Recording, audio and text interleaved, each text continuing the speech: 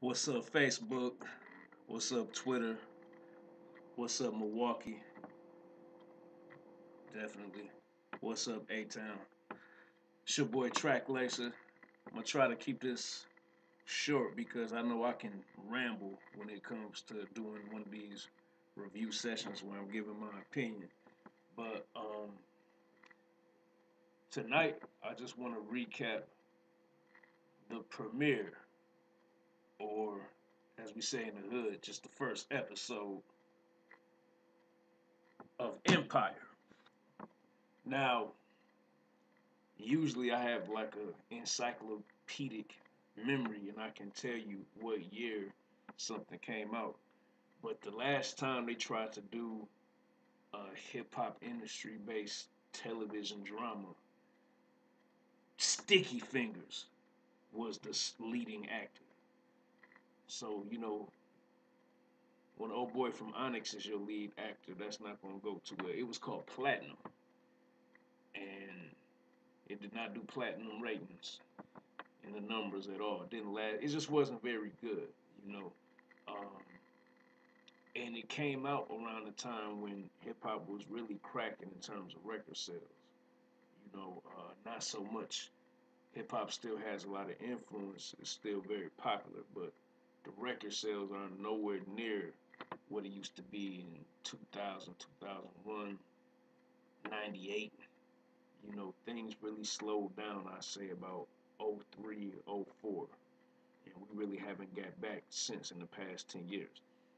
But needless, putting all that to the side, what makes this show work easily is Taraji P. Henson, T- Taraji P. Henson, aka Yvette from Baby Boy, that's what we always gonna remember her as, and Terrence Howard, aka What done happened to you, Iron Man?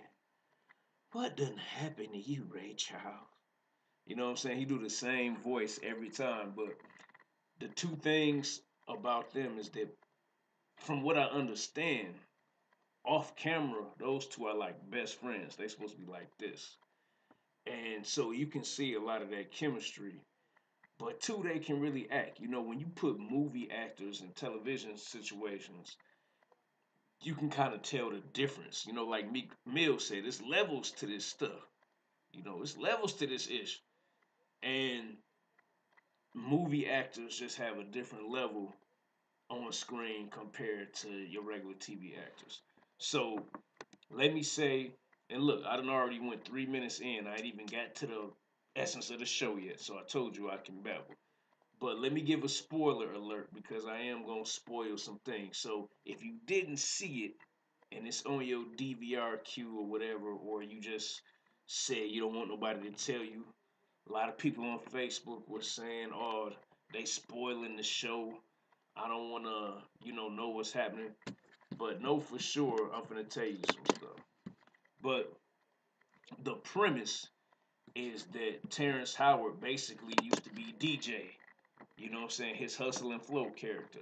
He was a rapper, and Taraji P. Henson, who henceforth shall be known as Cookie, Cookie was a part of his drug selling thing. That was his woman. You know what I'm saying? I believe they was married, but they was both hustling and doing music. And she was pretty sure she was gonna catch a case, and she just told him, "This is what you need to do. If I catch this case, you got to keep this going." Now, I don't think that she expected to be sitting down for 17 years. That's what happened. She had to sit down for a minute. So during the time he did this, he did I don't really think it's ever been done before, because Jay Z won't stop rapping. He would be the closest thing of actually being a successful artist and then completely stepping to the side and then just being the mogul. You could say P. Diddy, but we never took P. Diddy seriously as a rapper in the first place. So it's kind of hard to put him in that situation. But yeah, so basically that's who he becomes. He goes from DJ, the hustle and flow rapper with the perm, to P. Diddy. He's actually running this record label called Empire Entertainment. And in kind of an awkward situation, two of the artists are his sons. And then the third son is just like the non-artistic one, just the business person. So once he learns that he has cancer and he only has 3 years to live, I'm supposing that the network says that this is going to be a hit, so it's going to be around for 3 years. His whole goal is before he passes away to pass the label down to one of his three sons. So now we got the typical soap opera dynamic of greed, betrayal, stab somebody in the back. See?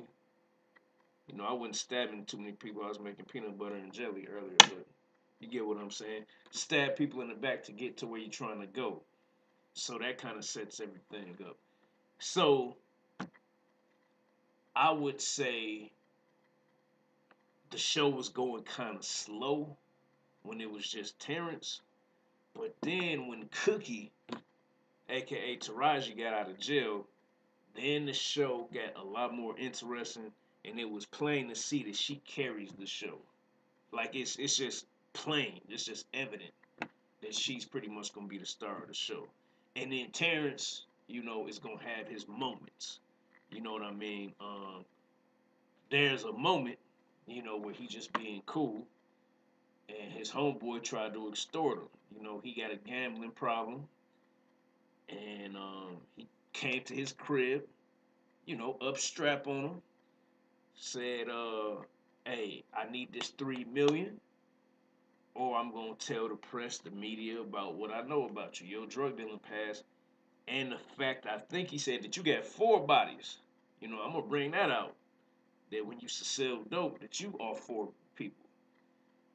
And later on the show, they was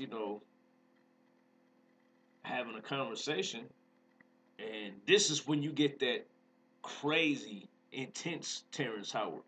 The one that you think might be crazy for real. You know,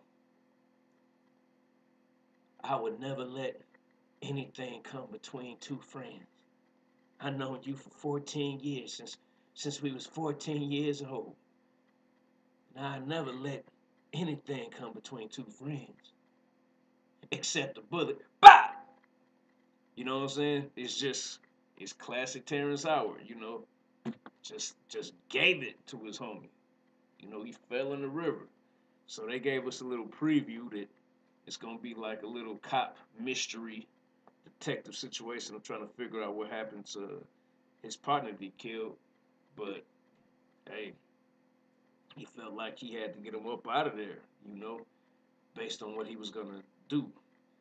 So the other subplot is that his son, that is the most talented, and I'd say more on a. It seems like they pattern him after Frank Ocean, and you can hear a little bit of John Legend in him. The R&B son, artist performer, is probably a little bit more talented than the younger brother slash son, which is the rapper. But Terrence Howard don't really rock with him because he's gay. And that's another aspect of the show that's gonna make some people uncomfortable. Like I said, spoiler alert, but it was some man on man kissing, you know, between his son and his boyfriend that he lived with. I thought he was a white boy, it turned out he's Mexican, but either way, I think that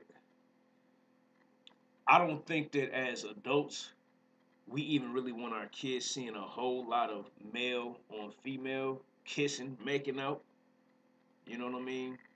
So if we don't even want to see a whole lot of that, Fox should definitely put some type of disclaimer out there that this episode might contain some scenes of male on male homoerotica. Give people the option to opt out and be like, I'm out. Like, I'm not trying to see it, or I'm not trying to let my kids see that. That's just my personal opinion. But The one last thing I'll say about it, and it was definitely a highlight, is that when they put this show together, when they was coming together, somehow Timberland found out. And when Timberland found out that they was doing the show, he said, I want in. And I want me and my team, my producers, to do all the music. So far the feedback that I'm getting is that the music is great. So this is basically the anti-Aaliyah movie. Because if you thought that music was horrible, it's because it was horrible. All right? But Timberland is official. The young dudes that he got under him is official, and they did all the music. So when they in the studio and they rocking out to stuff that they made, that makes the show more entertaining because the music is actually good. You can actually rock with it. So I'm not sure what volume number this is of Track Lace's opinions, but this has been Track Lace's opinions. I'm finna sign off and cut off now because I'm just over 11 minutes, and I figured that that's long enough for me to talk to y'all about the first episode of Empire. And I'm not gonna come back with a recap of next week's episode. I'm not gonna do that every week, but I just will say salute you to Fox, salute you to Taraji, and salute you to Terrence Howard for giving us a TV show that just isn't consistent of talentless black people being ratchet. You hear me, Mona Scott? Loving hip hop New York, Miami, Atlanta, all y'all. All right, this is your boy, Track Lacer.